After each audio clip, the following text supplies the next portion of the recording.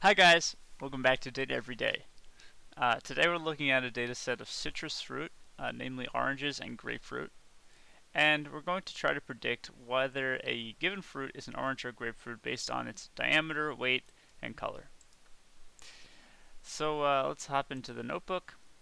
We'll be using Logistic Regression, similar to my last video, including Logistic Regression CV, which uses stratified k-fold cross-validation to optimize the and it automatically optimizes the hyperparameters to increase the accuracy. So we'll compare the results from the regular model and the CV model. Alright, we'll be using NumPy and pandas and just these two, standard scaler and train test split function from sklearn for pre-processing. So I'm going to load those in, and let's get the data using pandas.readcsv. And get the file path over here from citrus.csv. Paste it in and take a look.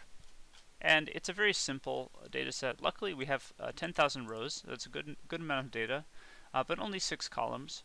It does not have to be processed any further. Let's just quickly check for null values, and you can see there are no null values fully filled out, and the only column we have to actually do anything to is the name column. So let's just encode the labels. So data subname, that's this name column. Let's check the value counts. This is a good way of understanding the class distribution, and you can see it's exact 50-50 split. This is sort of like a toy data set. I don't know. It's definitely very clean, very easy to use.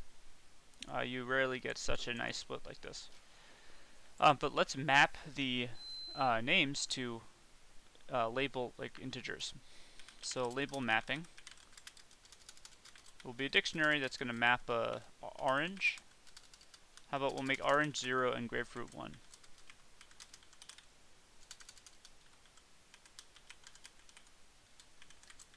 Alright. And then all we have to do is say data subname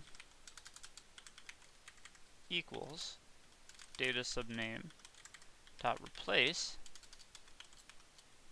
label mapping.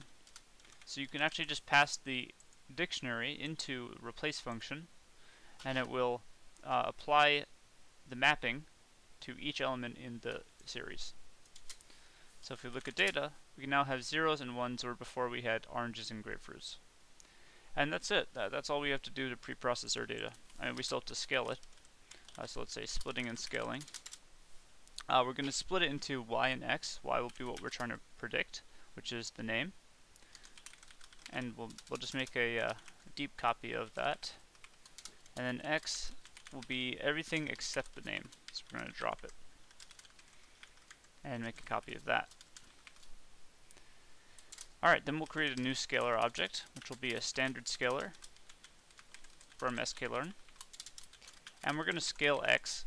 First we're going to fit the scalar to x and then transform x accordingly. That will give each column an x, which will be it'll give each column a mean 0 and unit variance. So diameter will have mean 0, unit variance, weight will, and so on. And then we will split it into a train and test set. So we have x and y, and we're going to call the train test split function on x and y to create x train, x test, y train, and y test. And we'll specify a train size, 70%, and I'm going to include a random state so that we can reproduce the results. This can be any number. I'll just make it 20. Okay, now we're ready to train. Alright, so we're going to make two models. One will just be Logistic Regression, and the other will be Logistic Regression CV.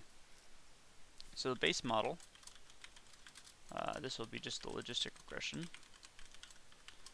and we'll fit it to the training set.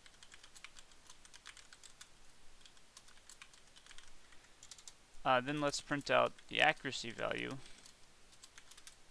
and I'll just format the string here so we can see 4 decimal places. Dot format, and I'll plug in. Alright, so let me just store the results. We can get the accuracy from base model dot score, and we're scoring it on the test set. And I'll call that base acc for base accuracy, and we'll plug base acc right in here. And we end up with an accuracy of 94%. That's pretty good. Let's see if we can get better results by automatically searching for the optimal inverse regularization strength for the logistic regression model, which is precisely what the CV model does. So I'm going to call it CV model, and that's going to be logistic regression CV. And similar to what we did before, we're just going to fit it on the train set.